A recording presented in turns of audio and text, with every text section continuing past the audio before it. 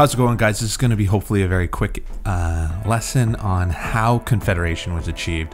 So it didn't just miraculously happen, everyone came together and boom, Confederation was accomplished. You need to think back. There was compromise involved, there were disagreements about certain things, so it was a complicated process of getting Confederation achieved. So let's talk about that. Think back to the last group project that you were assigned at school. What challenges did the group face? How were everyone's perspectives taken into account? How is the group able to make a final decision? Confederation dealt with all of these same questions. Bringing people together to unify a country was a great feat. So the first was the Charlottetown Conference. In September 1864, representatives from Nova Scotia, PEI, and New Brunswick were planning to meet to discuss a maritime union. And when the news of this meeting reached the province of Canada, John A. Macdonald and other pro-Confederation leaders asked if they could attend. The conference was held in Charlottetown, PEI. The Charlottetown Conference was the first of 3 sets of meetings held between 1864 and 1866 to discuss and debate Confederation. Some of the objections to Confederation you read about earlier in this chapter resulted from the Confederation debates. Newfoundland was not represented at this conference. Colonies in the Pacific Coast region were not central to the discussions of Confederation at this time.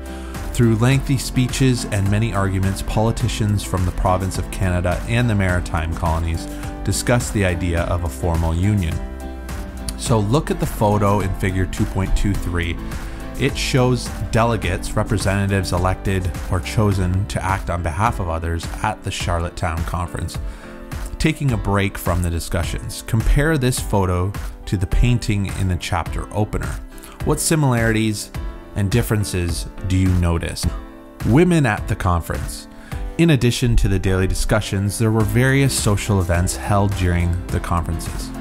The leaders' wives and their unmarried daughters and sisters often attended the many dinners and parties. At the time Confederation was being discussed, women could not vote.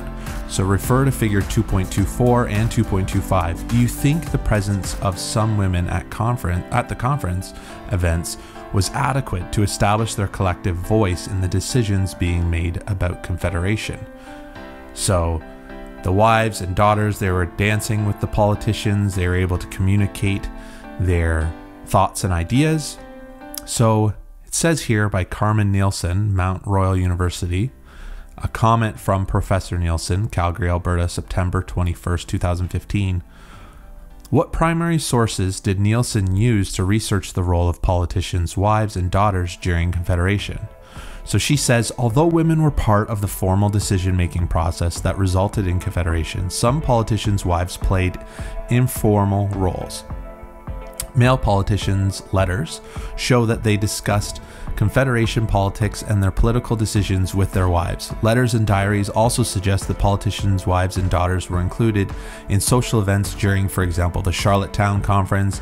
At these events, women's social skills could be put to use to build friendships and goodwill among the delegates, which were necessary for the men to be able to work together on the Confederation project.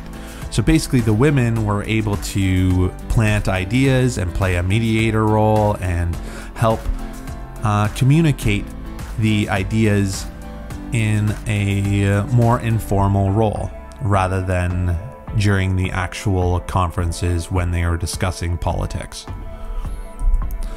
So then the Quebec Conference happened, and by the end of the Charlottetown Conference, Nova Scotia, New Brunswick, and PEI had abandoned the idea of a maritime union and considered a union with the province of Canada. But now all the leaders needed to work out the terms of Confederation. So a second conference was held in October 1864 in Quebec City. Representatives from Quebec, Canada West, Canada East, and the Atlantic colonies discussed and debated the needs and wants of the colonies. The Maritimes wanted access to new trade partners in British North America. For this, they needed a railway to move their goods. PEI wanted a ferry system to have better access to the mainland. It also wanted a solution to land ownership issues so tenants could buy their own land. Canada East wanted special rights for religion, education, and language. John A. Macdonald of Canada West wanted a very strong central government. He drafted the majority of the decisions reached during the Quebec Conference. Examine the report in Figure 2.28. Why do you think historians would want to preserve this draft version of the report rather than keep the only final clean copy? Well, I think it's important as historians. You can see the progress, some of the disagreements of Confederation and how they came to reach an agreement. So the framework of the Dominion of Canada. The Quebec Conference established that the federal government would consist of two houses. The lower house, or House of Commons, representation would be based on population size. Smaller provinces such as PEI would have fewer representatives, and to provide some balance, the upper house or Senate would be based on regional representation. This meant that there would be more equal number of members from Canada West, Canada East, and the Atlantic colonies. It was agreed that the federal government would be responsible for Indian affairs. It would absorb the debts of the colonies up to a maximum amount. It would also control all major sources of revenue, such as taxes related to trade. In return, each province would receive a payment from the federal government to help cover expenses. At the time, the payment amounted to 80 cents per person. So the outcome of the Quebec Conference, as a result of this, only the province of Canada, New Brunswick, and Nova Scotia agreed to join Confederation. PEI and Newfoundland were not yet convinced that the Union was in their best interest. So read George Brown's words about the results of the Quebec Conference. Of the regions involved in drafting the Quebec resolutions, which region does Brown imply will hold no power? All right, conference through at 6 o'clock this evening. Constitution adopted. A complete reform of all abuses and injustice we have complained of. Is it not wonderful? French Canadianism entirely extinguished.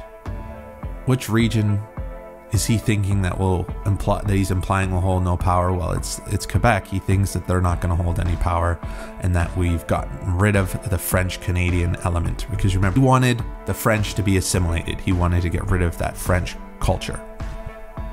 And then lastly, the third conference was the London Conference. And with the list of resolutions drafted, the Fathers of Confederation representing Canada West, Canada East, New Brunswick, and Nova Scotia traveled to England to write the British North America Act. This legislation would officially end their status as an individual British colonies. They would be joined together as a united, partially self-governing country by an Act of British Parliament. The London Conference, which took place between December 1866 and March 1867, is represented in Figure 2.30. Why would creating a new country out of the colonies in British North America require a legal act of the British Parliament? So why does the British Parliament need to give them permission to create their own government? Well, it's because they were all British colonies, and just like the intro to Confederation video, they are putting their big boy pants on and they're becoming their own nation. So lastly, the Dominion of Canada. On July 1st, 1867, that's Canada Day, became known as Dominion Day. And this picture to the right shows people gathered to hear the reading of Queen Victoria's proclamation. In it, she declared that the province of Canada, now split into two provinces, Ontario and Quebec, New Brunswick and Nova Scotia, were officially united in the Dominion of Canada. John A. Macdonald was appointed Prime Minister on July 1st, 1867, and was elected to the position a month later. Queen Victoria also knighted him for his role in forming the new Dominion. Agnes Macdonald, Sir John A. Macdonald's wife, wrote about the impact of July 1st. So read Figure 2.33. What does Agnes Macdonald indicate life with the new Prime Minister of Canada might be like? So she says, the new Dominion of ours came noisily into existence on the 1st, and the very newspapers look hot and tired with the weight of announcements and cabinet lists. Here in this house, the atmosphere is so awfully political that sometimes I think the very flies hold parliaments on the kitchen tablecloths. So she's basically saying This house that she lives in eats, sleeps, and breathes politics. In both Nova Scotia and New Brunswick, Queen Victoria's proclamation met with protests. Many people believe Confederation was pushed on them due to their lack of voting rights. Read Figure 2.34. What other voices may have been missing in the decisions on Confederation? So Confederation was a political deal between an exclusive group of politicians, all male, all property owners, and all of European origin.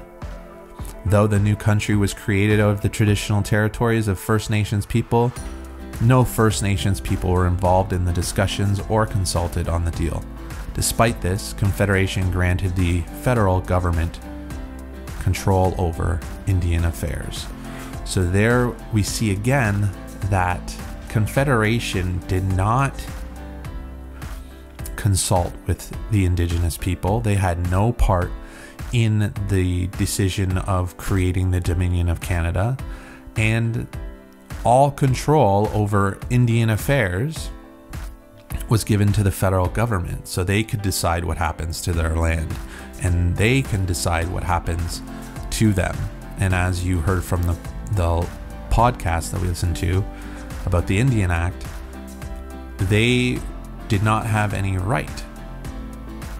There was not a lot of freedom given to the Indigenous population.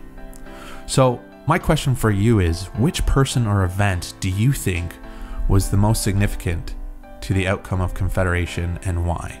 Is it George Brown? Is it John A. Macdonald? Could it be the wives and daughters of the men at the conferences that ultimately led them to reach an agreement? Tell me why. All right. And that is how Confederation was achieved.